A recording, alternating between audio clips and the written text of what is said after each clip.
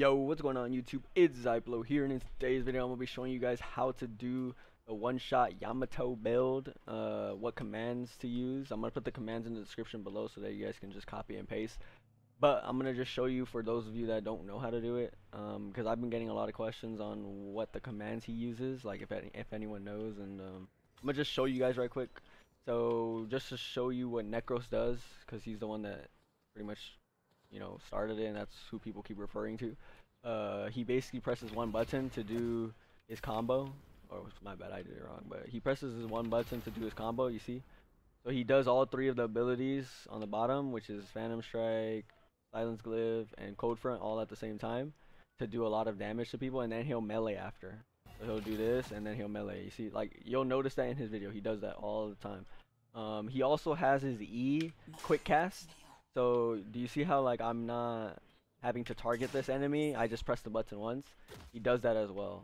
And then he has this Phantom Weave also quick casted so that he can just press it on a separate button, and then he can just go and do his combo to people and then just instantly, pretty much one shot them is what he refers to, or what he says. It's not really a one shot, to be honest, in my opinion, because you're not insta killing people. Like it does a lot of damage, don't get me wrong, but it's not really like an insta kill, you know what I'm saying? Like, it's just that he's really good with the character, so he makes it seem like you can insta kill. But keep in mind, like, doing this combo right here, it doesn't insta kill people, especially when you get into later game when people are building like spirit resist and stuff like that.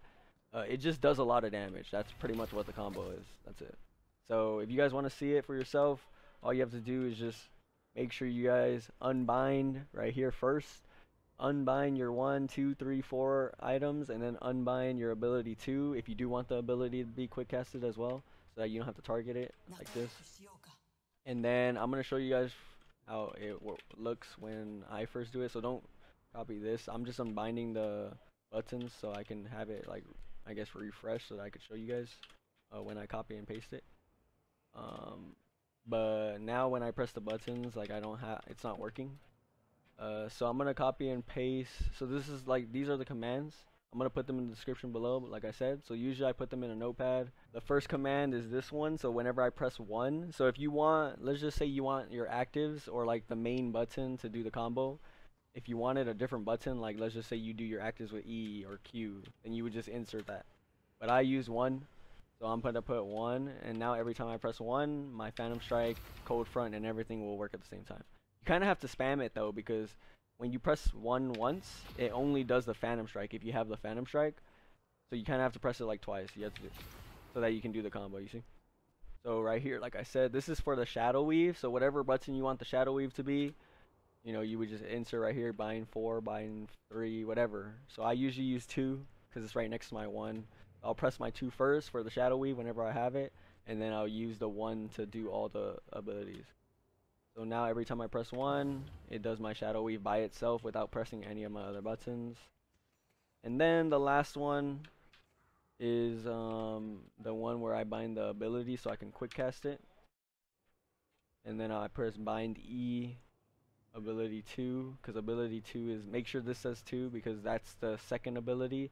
If you want any of your other abilities quick casted, you can just literally copy this and insert it, and then you can quick cast for any character you want. And then you would just switch right here, whatever bind you want for that specific ability, so Q, E, whatever works for you, and then enter it. And now every time I press E, it will automatically grab somebody as long as they're in range. If they're not in range, you'll get like this, you see? Like it'll look like this if they're not in range. So you'll notice, like in his video, he just spams this until he gets them locked on sometimes. But like, he's good enough to kind of like know the range already, so sometimes you won't see that. But yeah, that's pretty much how it works. Hopefully you guys enjoyed the video.